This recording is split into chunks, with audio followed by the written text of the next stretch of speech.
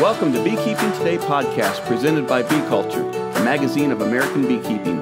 Beekeeping Today podcast is your source for beekeeping news, information, and entertainment. I'm Jeff Ott. And I'm Kim Flott, I'm editor of Bee Culture magazine.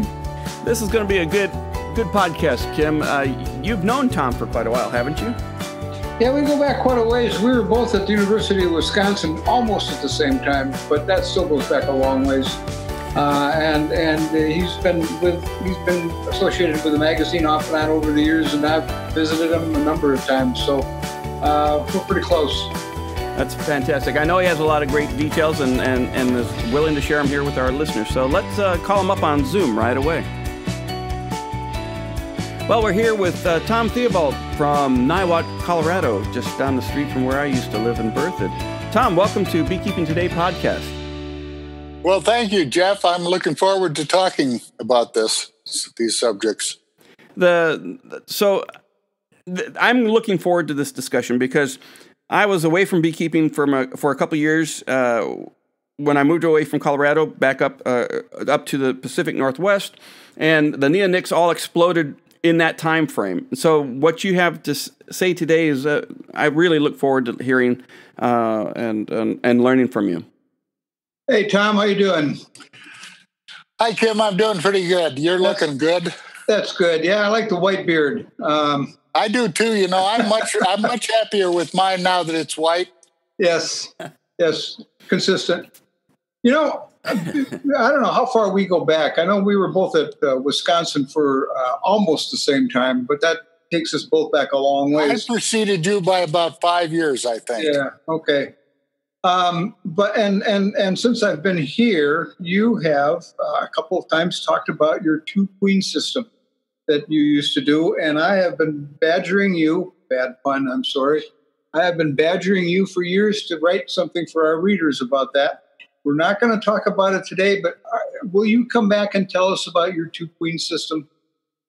I certainly will, because it's been an interesting part of my beekeeping life, and I would be happy to do that. And it fits a little bit about what we're going to talk about today. But yes, I'd be happy to do that. Okay, that's good. I'm gonna hold you to that promise, Tom. Okay.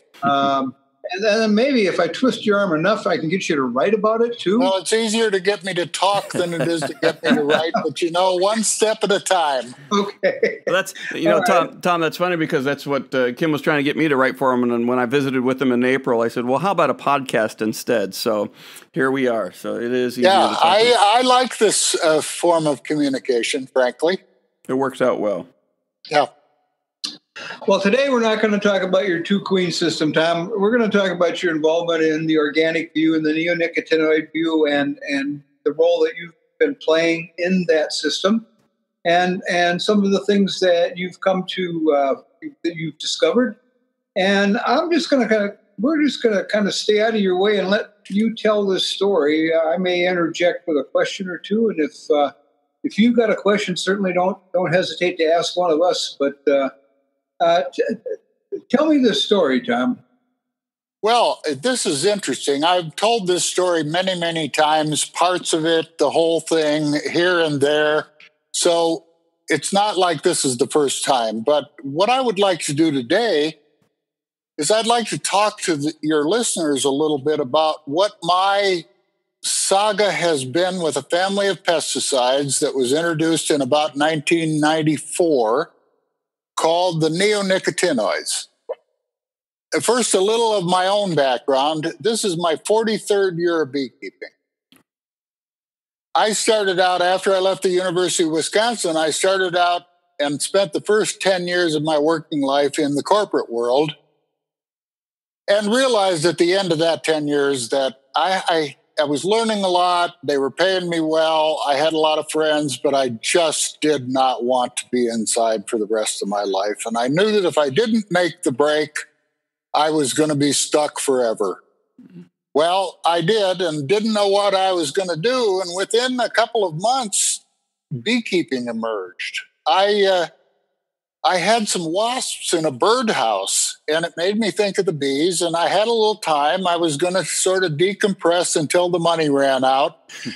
And I thought, we had a large garden, and I thought it would be interesting to try some beekeeping. And I knew a little bit, but not too much. And the next door neighbor was a retired upholsterer from Boulder. And I talked to him about it, and he said, I used to know a beekeeper in Boulder. I said, well, see if he's still alive and if he would be interested in talking to me. And Herman came back a couple weeks later, and he says, yeah, he's still alive. He'd be happy to talk to you. So I went in one August afternoon, and I spent a couple of hours talking with Ted Johnson and his wife. Ted was 90 years old at the time, and he'd been a beekeeper in Boulder County since 1921. And what I came away with was this understanding, this appreciation that this couple had done something with their lives that they had just loved. So I got the name of the fellow that had what was left of his operation. I offered my body up to science and asked him if he would let me work with him to get a little experience. And I just envisioned, like a lot of my friends, of only having a couple of colonies of bees. Well, I worked through the harvest, and I realized that at one time people had actually made a living doing that. And Boulder County had a rich beekeeping history, and I was just crazy enough to think that maybe I would like to try to recreate that historical occupation of what I call community beekeeper. So Harlan called me one evening in October, and he said, Tom, how would you like to buy half of my bees? That was 40 colonies. And I sat down with Barbara, and you have to hand it to Barbara. She had all kinds of courage, and she'd go wherever I led. And I said, I'm going to take the last of the settlement money, and I'm going to buy bees. What do you think? Well, most women would set their hair on fire and be down the road. But she said, yeah, we can do that. She was raised on a dairy farm, and she just said, sure, wherever you lead, I'll follow. So that was the beginning. And I initially started building up. My first year, I got 25 packages of bees. I bought 40 colonies of bees the previous fall from Harlan. And within a short period of time, I was up to 200 colonies. And that's where the double queening entered in. And we can talk in more detail about that at the next opportunity. But, excuse me, we always had pesticide problems. And anyone who's been a beekeeper, certainly anyone as long as I have, can look back 30 or 40 years ago, and they can look at the pesticide problems and the aerial spraying and all of those things. And we had those problems here too. And what we did is we created one of the first spray alert programs in the country, where we had 4 beekeepers who had a map of all the bee yards in the county, and the aerial applicator would call one of those representatives the night before and let us know if they were going to spray within a mile of a bee yard. And we, in turn, would advise the beekeepers, and they would close their bees in, usually, or cover them, or whatever they had to do. Well, we had some horrible bee kills despite that kind of cooperation. And it's a chemical that you're probably familiar with, Kim. It's a carbofuran, furidan, on alfalfa in the spring. Yep. But the bees in many cases would lose the entire field force. We might have a blanket of dead bees in an arc out in front of a colony that was an inch or 2 deep, and a huge bee kill. Well, the bees could recover from that in many instances and make a crop, because we had 2 things at that time that we don't have today. We had an essentially healthy population of bees. A colony of bees has enormous regenerative potential if conditions are right. So we had an essentially healthy population of bees and an essentially healthy environment. Well, in 1994, a new family of chemicals was introduced called neonicotinoids, chlorinated nicotine compounds. Today, we have neither of those. We don't have a healthy population of bees. We don't have a healthy environment. And my connection with the neonicotinoids began probably the fall of 2004, 2005, right about the time that David Hackenberg was discovering what came to be called colony collapse. The mice first showed up in Boulder County in 1995. At the time, I was the county bee inspector, the last county bee inspector in the state of Colorado, and would be for another 5 years. So it was important for me to keep track of these things, not just because I was a beekeeper, but because I had a little broader role. The varroa mites showed up in Boulder County in 1995, and for the next several years, we fought the battle of the varroa mite, slowly learning how to manage. There were remedies like Apistan that came on the market. We began to learn a little bit about how to manage the mites and the mite losses, but the losses continued. And not only did they continue, but they escalated, which was a puzzle at the time. Looking back, I think I know what was going on. The mites appeared in Boulder County in 1995. The first of the neonicotinoids, imidacloprid, probably appeared at about that same time because it was released in the U.S. in 1994, I think. I think what was happening was we were beginning to get the mites under control with our management, but what we were beginning to see was the increasing use of imidacloprid and the damage that it causes to colonies. So about the fall of 2004, 2005, I hadn't been seeing many mites. My treatments were pretty expensive, and my numbers were down somewhat because I'd been losing colonies to the mites and I think, looking back, to imidacloprid. And I decided that after the harvest, I was going to examine each colony, and I was only going to treat those ones where I discovered mites. Nobody was doing that at that time. Everybody is looking for mites now, but it wouldn't have been typical for a beekeeper to go into his colonies in the fall in any great detail. We've worked with them all summer. We know what their situation is. We know what the problem colonies are. We pull the honey, we harvest the honey, and we button them up for the winter, and that's pretty much it. We might look at one or two of them, but not too much. But I went to the first bee yard after the harvest, and I started going through the colonies carefully to see if I could find any mites and make the decision whether I wanted to treat that colony or not. And what I discovered in the first colony was there was no brood. Good population of bees, but no brood. Went to the second colony, no brood. I did that for probably 10 colonies. It was kind of a windy day, so I had to button things up before I had gone through all of them. But in a few cases, there was a little bit of sealed brood left on what had been the outer edges of the brood nest, the last of the brood. What apparently had happened, for reasons unknown, was that either the queen had stopped laying or had stopped laying viable brood, or some combination of the two, right about the third week of September.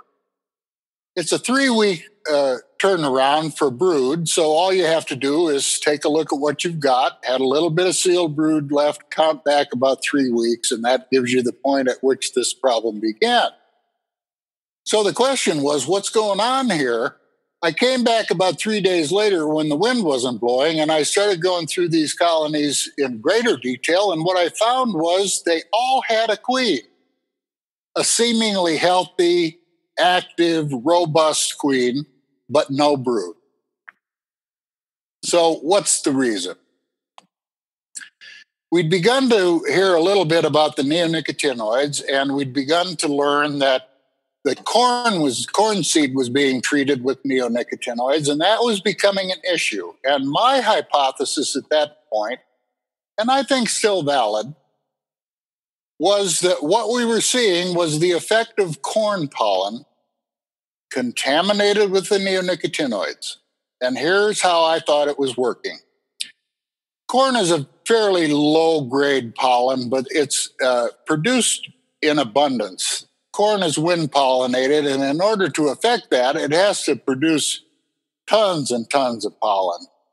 And in this part of the country, at least, the bees will exploit that pollen source, and they'll bring in corn pollen by the bucket load, store much of it, and typical of a healthy colony of bees, as soon as that pollen source begins to wane, they'll shift to whatever the fresh pollen of the day is. If a colony of bees has a choice, they'll take fresh pollen over stored pollen. So a colony has all this corn pollen stored, and it stays there in the pantry until about the third week in September, where in this part of the country, we begin to see the floral spectrum begin to shrink. Well, not enough pollen coming in to meet the needs of the brood. The colonies are still producing a lot of brood, still strong. So they go to the pantry and they begin to feed that corn pollen. And it has the exact effect that we would have expected based on the science of years before done in France, and that is that the neonicotinoids affect the fertility of the queen and the viability of the brood. So that's what got me started on the issue of the neonicotinoids. I started doing some digging. I started doing some research. I found a really interesting story revolving around the EPA and their approval of clothianidin in 2003. They had rushed it to the market over the objection of the EPA scientists on the condition of a completion of a life cycle study. Tom, let me interrupt here for a second. Clothianidin is a neonicotinoid? The first one was imidacloprid. The second one was clothianidin. Okay. The next major one that we usually have to deal with is thiamethoxam. So clothianidin came in 2003. EPA scientists, based on what had happened in France just a few years before, wanted to have a life cycle study done before it was approved and released to the market. Well, that lasted for about a month, and they were handed their heads on a platter, and they were forced to agree to a conditional registration, the condition being what's customarily called the Cutler-Dupree study. The Cutler-Dupree study was to have been completed within a year. Turned out that it wasn't completed for several years. Was supposed to have been done in the United States on corn, ultimately was done on canola in Canada. And the scientific construction of the test was, well, my 12-year-old granddaughter said, "Grandpa, that's bogus." They put 2 colonies of bees on 5 hectares, and they were free, and they planted the hectares to treated seed. I may have some of the figures a little bit off. You'll understand what I'm saying. 5-acre piece planted to canola that the seed has been treated on. And yet these bees were free to fly out wherever they wanted to go, and did, so that this canola represented a very small part of their forage. To make it worse, right down the field were the control colonies, and the control colonies and the test colonies overlap. Poor science, but their conclusion was, hey, no problem. It was ridiculous. It was just absolutely ridiculous, and this was the criteria, the criteria that was going to determine whether clothianidin was registered or not. Failed the test completely, failed the condition completely. Well, I uncovered that fact, and I released a number of memos that I had uncovered. And in fact, that led to an article that I wrote for Bee Culture magazine in July of 2010, still available, and still pertinent. A little bit dated now, but I think it puts things in context. And I would encourage your listeners to go to the Boulder County Beekeepers website, Boulder County Beekeepers Association. In the toolbar at the top is an option, Tom's Corner. Click on Tom's Corner, and the first thing that will come up will be a reference to the article that I wrote for your magazine, Kim, titled, "Do We Have a Pesticide Blowout?" This was right at the time that we were having all the troubles in the Gulf with the oil spill. So I outlined in that what some of the details of what I'm talking about here. And that was in July of 2010. Well, just before Thanksgiving of 2010, the phone rings, and it's a person in the EPA who had been sort of a whistleblower, a silent informant who had kept me apprised of what was going on. And they said, "Tom, you should be the first to know. Bayer has come back to the EPA and asked for approval for seed treatment with clothianidin on cotton and mustard." I believe those were the two. And the EPA scientists have gone back and looked at the Cutler-Dupree study and have determined that it's invalid. That was in part, at least, a consequence of the article that I wrote for your magazine, Kim. I'm sure of that. Tom, sorry to interrupt you. Kim, no, I that's think, fine. Yeah, that's Kim. We think we need to take care of some quick business here for you. Say, Jeff, let me remind you about our My Story event coming up in October again. Mm-hmm. We've got Ray Oliveras and John Miller coming in on Saturday, and Mike Palmer and Brett Adey coming in on Sunday. They each get a half a day to tell their story, how they got started, what they're doing now, and where they're going. And this is an event that has never been before. I'm really excited about being able to host this. It's only $50 a person. You can find information on our webpage and our magazine on how to register, hotel reservations, all of that. It's going to be something you don't want to miss.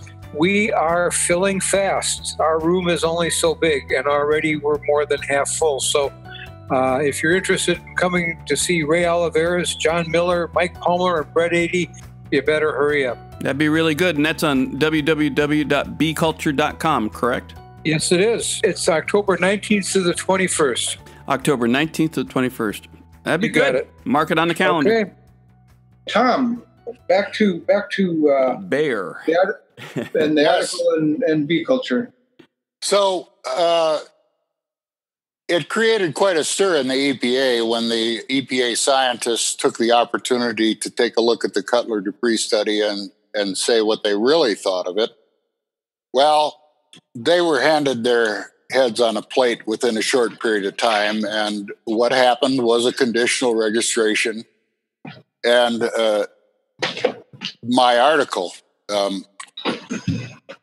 So the next year, I think it was probably January of 2011, I received a call from June Stoyer, who's the publisher and producer of an internet radio program called The Organic View. And she wanted to interview me about the neonicotinoid problem. We did an interview. We probably did 2 or 3 interviews over the next several months. And that developed into what she refers to as the co-sponsorship. I'm one of the co-common sponsors of it. And we've done an almost weekly program called the Neonicotinoid View. And we're one of the few venues that is talking about this problem. We've interviewed most of the major players. At times I've had commentary, she's had commentary. part of the problem is that much of the major media is controlled by the corporations, and what people are hearing is not what they should be hearing. And I'll expand on that a little bit in just a minute. We were told initially that these products were going to be very safe, that they attacked synapses of which insects have a lot and mammals have relatively few. And we were told that, for the bees, it's probably going to be 40,000 parts per billion before you're even going to notice an effect. Well, then, with a little experience, that was lowered to 8,000, and then 4,000. And about 1998, it was introduced in France, imidacloprid, was introduced on sunflowers. Within that first year, they lost about 1 million colonies of bees. It was clear to the French beekeepers what was going on, and they revolted. And as a consequence, they banned imidacloprid on sunflowers and declined to even register clothianidin.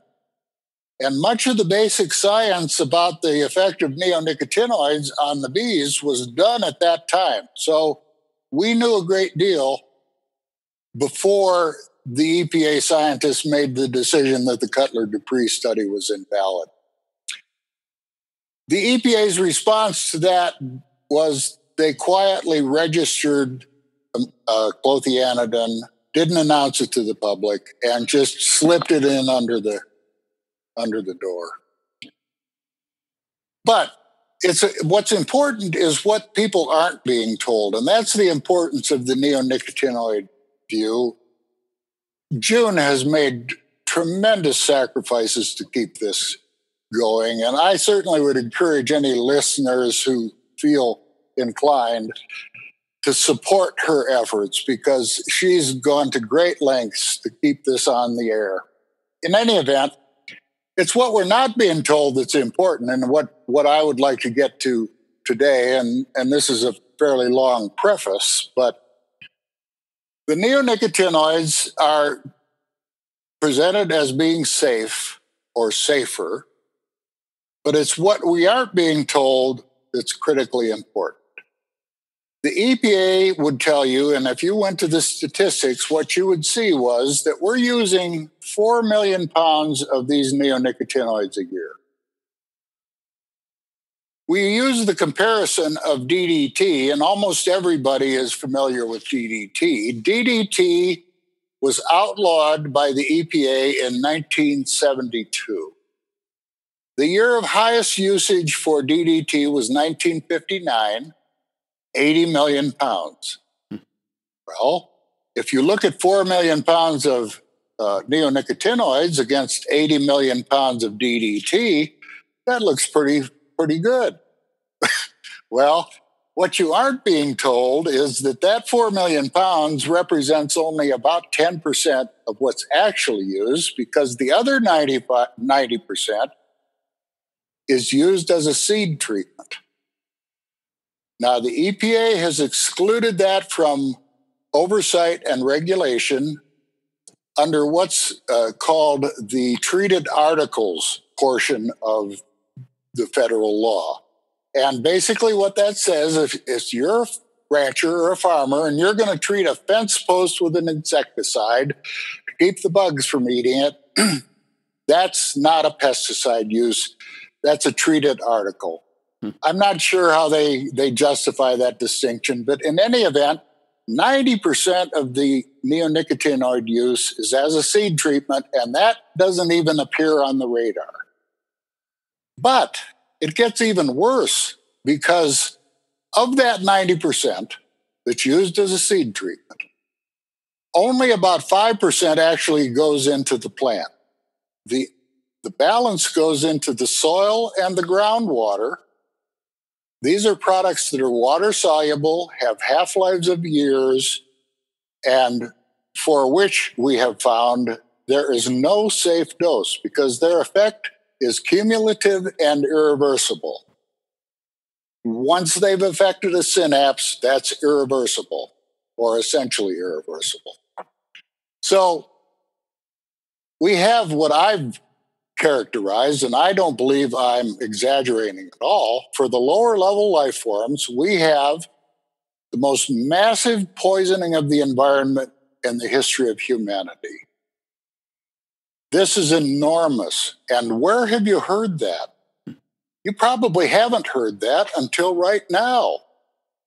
So what does that poisoning represent? Again, if we use DDT as the reference point, one of the things that has been found is that the neonicotinoids are 5 to 10,000 times more toxic to bees than DDT. If we use the DDT as the reference point of 1, the neonicotinoids are one of the most toxic substances that we've ever seen. And certainly for the lower level life forms, the bees being one of those. 5 to 10,000 times more toxic. So let's just do the math. And the first time I did this, I had to do it repeatedly because I was sure I had a decimal place off somewhere and was going to be an idiot. 5 to 10,000 times more toxic than DDT. About 40 million pounds going into the environment every year. Lasts for years, so it's going into the environment on top of what's been put into the environment in previous years. What that represents is every year the input into the environment of the toxic equivalent of somewhere between 200 and 400 billion pounds of DDT. Now, I've said that for the past several years. I've said that in every venue that I've had an opportunity to say it. I would invite a challenge from someone to show me where that math is wrong. This is a massive poisoning of the environment, and it's being covered up. So that's been the focus of my attention for several years now, and I think, you know, the corporate song is that it's all mites. It's mites, and it's this great mystery that is going to take years and millions of dollars of research money to solve. Colony collapse disorder.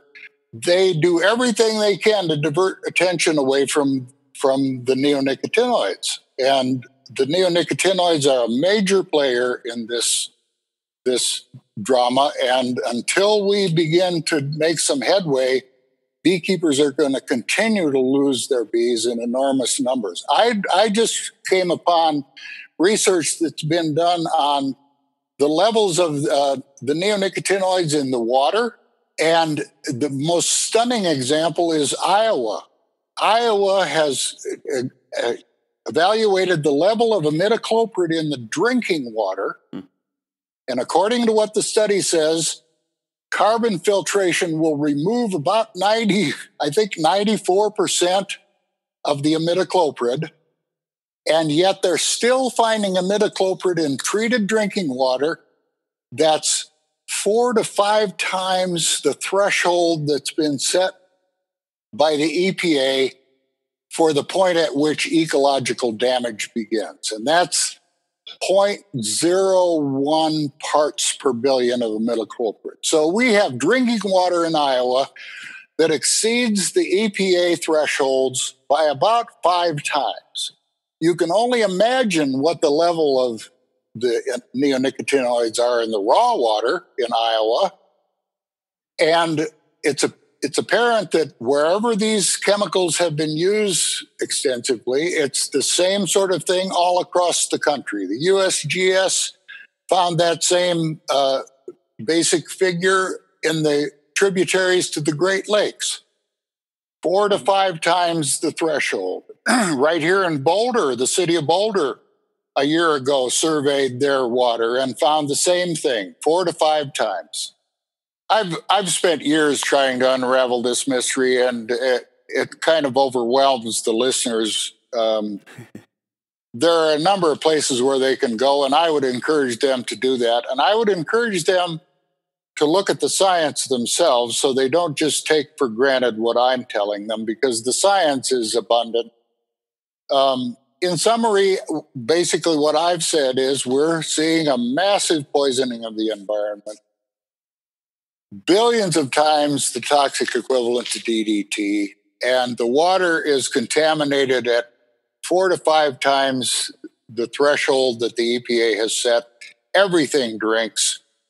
Yep. The bees are dying as a consequence of this, and unless we begin to make changes, it may already be too late. The environment may be so substantially poisoned already that it will take years, if not decades, to purge it of these chemicals. So there are a couple of places they can go. They can go to the Organic View, www.theorganicview.com. They could Google up the neonicotinoid view, which is sort of a subset of the organic view. A lot of good information there, a lot of interviews. They can scroll back through the earlier interviews, hear some of the major players speak. The other, I think, would be the Boulder County Beekeepers Association website. Just Google up Boulder County Beekeepers Association. Toolbar at the top, one of the options is Tom's Corner. Click on Tom's Corner and then read the article that I wrote for Kim's Magazine in July of 2010. As I said, a little dated, but it puts the question in context. And again, readers can scroll back through all of the things that we've posted there. I would encourage them to read the EPA memos to see what kind of corruption is going on there. And I'm certainly open to questions. And if they will direct their questions to you and you forward them to me, I will do my best to answer all the questions. Well, that would be great, Tom. And those questions would go to questions@beekeepingtodaypodcast.com. And I was going to add that for me, as getting back into beekeeping a few years ago, after moving up here, what opened my eyes to the neonic problem was the movie, documentary, The Vanishing of the Bees. And that was a eye-opening documentary, so I would recommend that as an introduction to the problem. I thought it was That's quite a message you've had today, Tom. I want to thank you. I know we didn't have nearly enough time, but you've laid out a lot of resources people can chase and a way to get a hold of you if they've got more information. I know you're just overflowing with information and more than happy to share. We're going to get you back here and talk about your 2-queen system just as soon as I can coax you back. And any final words, Tom?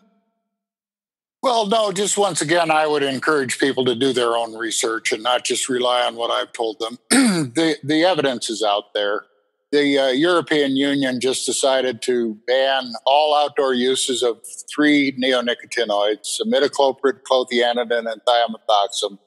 And they did so after they had reviewed literally hundreds of peer-reviewed scientific studies that connect the dots between this family of pesticides and the losses that we're seeing. Yeah, okay, good advice. Quite the problem. All right. I got one more thing to add, Jeff. Certainly, go ahead. Before we go, and Tom, I'm gonna go a different direction here. Thank you. People know how to get a hold of you, and either through me or directly to you. So, I've got one more thing I want to add here, Jeff. We've got coming up later this month in July, Kim and Jim webinar. Jim 2 and I are going to go out to his bee yard live and take a look at his the package bees that he put in this spring. We were out there when he put them in, and we're going to go check them. And if it rains, we're going to stand in the barn and look at them. So look for that. That's going to be July 25th at noon Eastern Standard Time. Run about an hour, and we'll be looking at Jim's bees and seeing how good a beekeeper he is. So always entertaining. Tune in for that one. That'd be good. Anything else, Jeff? No, that about wraps it up for today. Tom, we really appreciate you being here on the podcast and enlightening our listeners about the neonic problem. And I do look forward to going back out to the Boulder County Beekeepers Association website to get more background. So, and look forward to having you back to talk about 2-queen systems. I hope you'll. Well, I'm ready to come back, and I'm thankful the two of you have put together this venue to to give us an opportunity to discuss these questions. They're very important. Cool. Well, thanks so much, Tom. And Kim, that wraps it up for today. Thanks a lot. Thanks, Jeff. Take care, Tom. Bye-bye. Thanks, Kim. Well, that was something. It's been a while since I've heard and talked with Tom and long ago back in Longmont, and the whole neonics and neonicotine, is that right? Neonicotinoids. What is that, Kim? Neonicotinoid. What is that? Now you got me doing it, Jeff. Neonicotinoids. I'll just say neonics. This whole neonics issue is blowing up since I came back in, and my first exposure was the Vanishing Bees in that movie with Dave Hackenberg, who I know through ABF. So it's pretty amazing, and have Tom on the show to talk about it is it's pretty interesting and enlightening. So what do you think about all this, Kim? Well, I think this whole thing was pretty intense, don't you, Jeff? But Tom's been like that as long as I've known him, no matter the topic he's discussing. But I'm glad he could be here so he could review the history of his involvement with the neonicotinoids and honeybees. And I'm glad he brought to light, again, the pervasiveness of these chemicals in our environment. If you're listening, he mentioned two areas where they were especially acute. The Midwest, certainly, with all of its corn and soybean acreage. And from my perspective, the drainage of every creek, spring, river, and swamp into the Great Lakes where I live.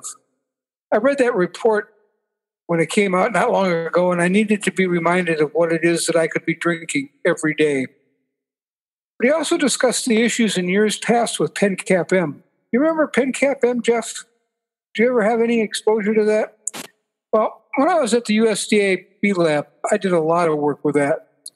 This pesticide is no longer available, and it was a standard treatment on corn back then, and back then was 30 years ago, applied during bloom to protect the anthers from being destroyed by corn earworm, thus no pollen and no crop. I did quite a bit of work with that, with PenCap-M and sweet corn at the USDA Honeybee Research Lab, so I'm quite familiar with all of that history and the pain that caused the beekeeping industry back then. These two very different chemicals, PenCap-M was applied topically for protection, and the neonicotinoids are systemic, are still being used for the very same outcome, however, to increase corn yields for farmers. And Jeff, do you know what? Here's a number that will make you sit down if you're not already. 40% of that corn is used for ethanol. 40% of the poison going into our environment is used to make gasoline. Can you believe that? Tom's quite convincing when it comes to the influence corporations have over the government agencies that are designed to protect its citizens, though, and he was pretty clear on that. This is especially well spelled out when he told the history of the lack of field tests of clothianidin before registration, and then the quality of the tests that were finally done.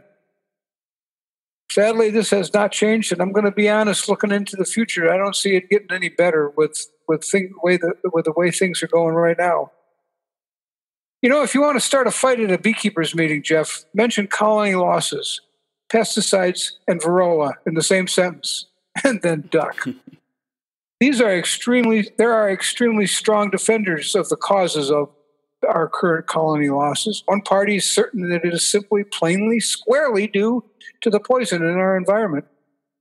The other party is certain it's the varroa virus complex and plain old beekeeping laziness, being cheap or stupid for not controlling the mites that are the root cause of all of these losses.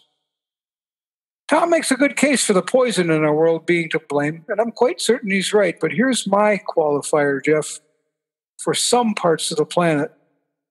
I'm not dismissing colony losses and neonicotinoids by any stretch, Jeff, and you, Tom, but I'm quite certain that the varroa virus complex has a role in this mess, too. We simply can't dismiss this demon. And if the recent Kim and Jim talks with the Project Apis M folks have any influence, here's the problem that needs to be solved yesterday. If you recall, Jeff, Tom mentioned this article back in 2010 that he wrote for our magazine that kind of started this all. And what I did was I went back and I got that article, and I've put it on our webpage on the August issue of Bee Culture. So if you go to our webpage, beeculture.com, way up to the top and click current issues, click on magazine, and then go to current issues and find the August issue. You can scroll down and you can find that article that he was referring to. And it'll give you an eyeful and an earful of what was going on even back then. That's going back 8 years, and he's going back several years before that. I want to, before I go, Jeff, just a couple of things. One is the Kim and Jim Show, July 21st, noon Eastern Standard Time. Jim and I are going to go out live to his bee yard, and we're going to check those packages he put in last spring. Go to our webpage, go way up at the top, click on the Kim and Jim Show, and you can get registered. It's free. And if you don't get your live one, they're all archived there. So we've got old articles on our webpage. We've got Kim and Jim coming up later this month. We've got neonicotinoids still causing troubles. I think that's Beekeeping Today, Jeff. That's a lot, Kim. Never gets dull, does it? and you're absolutely right. That's it'd be fun to go to a beekeeping meeting and mention bee losses, viruses, varroa, and pesticides all at the same time, and just stand back and watch it go. Stand way back, Jeff. Way back. Thanks a lot, Kim. Well, we'll talk to you next time. I'm looking forward to it. All right. Take care, Jeff. All right. Take care. Bye-bye.